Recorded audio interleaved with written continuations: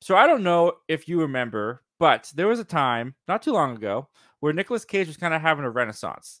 He was kind of Yes, resurfacing in the movie fandom and in the movie and just in pop culture in general. he still is. He still is, absolutely. It's still a huge name. But there was a Hmm. time where it seemed like National Treasure, one of his franchises from the early aughts, was coming back. I mean, they even did a very forgotten show on Disney Plus called National Treasure. Oh, Did anyone watch it? Did you bro, watch it? I was thinking about it. I was thinking about it and reviewing it, and I'm like, there's not enough hours in the day to do this. Like, Yeah, yeah. this looks like trash. Like, I'll watch. I haven't started the Percy Jackson series yet either. I've been wanting to see Mm-hmm. that because my boy Edge, Adam Copeland's in it as I believe as Ares or Zeus. I don't remember, but um, yeah, I saw that they put out like a mini series, and I was like, nah, I don't have time for that.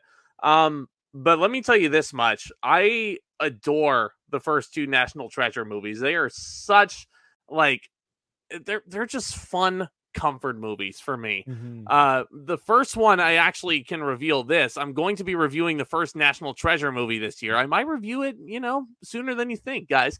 Awesome. Because it turns 20 years old. Turns 20 years old this year. Came out in '04. That's 20 nuts. years old. That is nuts, isn't it? Like, I didn't watch that one in theaters. I do remember watching Book of Secrets in theaters, and Book of Secrets is fun, but I kind of liken these two movies to like a Home Alone sort of formula, where the second movie doesn't necessarily need to exist because it kind of comes up with a really dumb reason as to why these people lose all their money from the first movie and all their riches. He has to win the girl back again, and it's like, okay, instead of stealing the Declaration of Independence, Nick Cage is sitting there going, I'm going to kidnap the president of the United States. How ridiculous is that?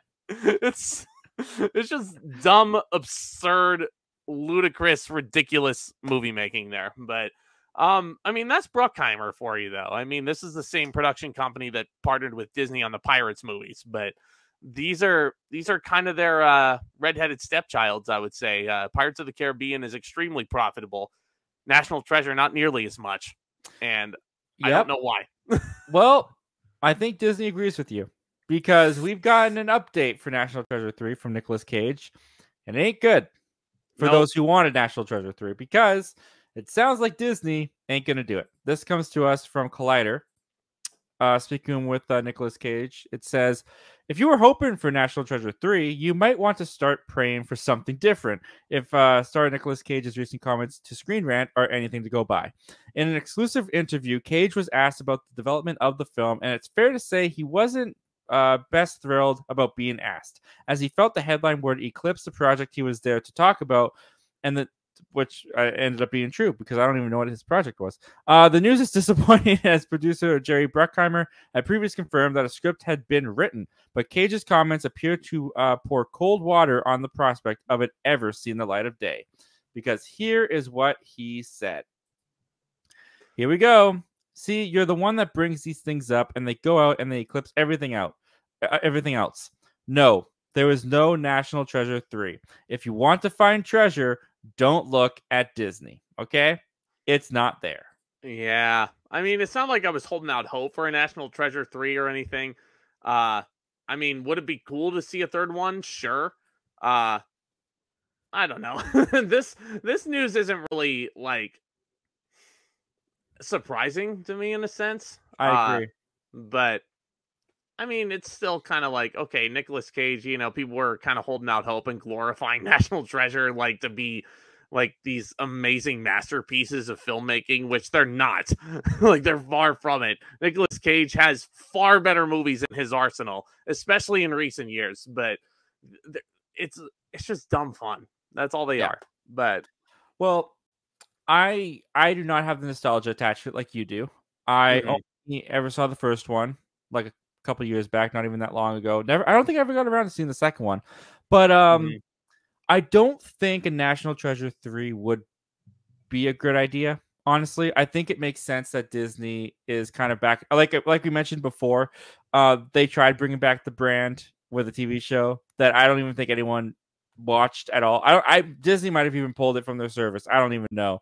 I never watched it. I kind of forgot about it as soon as the trailer came out. I didn't even know when it dropped on Disney Plus. And people don't really talk about National Treasure. I mean, I don't hear people, even in my life, who talk about this in a fond way. They might have watched it once when they were a kid, but it's not a franchise that seems to have stuck around in people's life who grew up with it. Maybe it's like a little bit of a fond memory, but it doesn't seem to be like a big pop cultural, juggernaut. So yeah, the fact that Disney kind of squashed plans for National Treasure 3, I'm not surprised either. In fact, I think from a business perspective, it was probably a good idea. I mean, not that these movies have to cost that much to make, but unless you're just going to throw it on Disney Plus, I don't think it would have been a box office hit. I don't think it would have done that well, honestly. No. What do you think of that? Do you think there would have been an audience for National Treasure 3? Well, I mean, you got to think about this too. Like, just take the audience out of the equation, right?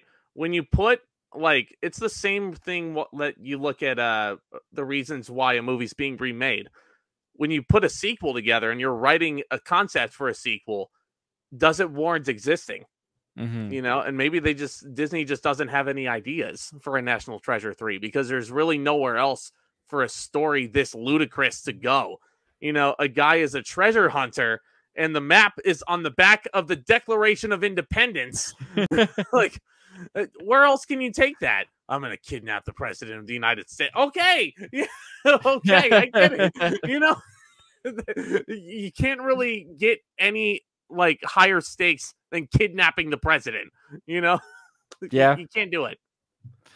Well, it's Hollywood. So if they were going to think of a stupid idea, they could have come up with a stupid idea. But as far as this idea, it sounds like doesn't sound like this is going to happen. I'm not surprised it's not going to happen. I think Disney is smart for not doing it, honestly. I think it would have been hard to make a profit on it. And I don't know. I think Nicolas Cage would be fun to see him return to something like that. But I don't know. I want to see him keep doing these weird movies that he's been doing recently. I like where his career is at right now. I don't really need to see him go back to National Treasure. Dream Scenario, Pig, Unbearable Weight of Massive Talent. Come on, love that one. Weird stuff like that, Absolutely. Well, thank you very much for checking out this clip from our live show that we do every Wednesday at 7:30 p.m. Pacific Standard Time called Zach Milne Talks Live. If you like talking movies, if you like talking movie news, why don't you consider hitting that subscribe button before you leave? We do that on this channel all the time. But if you still need some time before you fully commit, you can check out the full video this clip is from right here, and you can check out another video over here. The subscribe button's right here.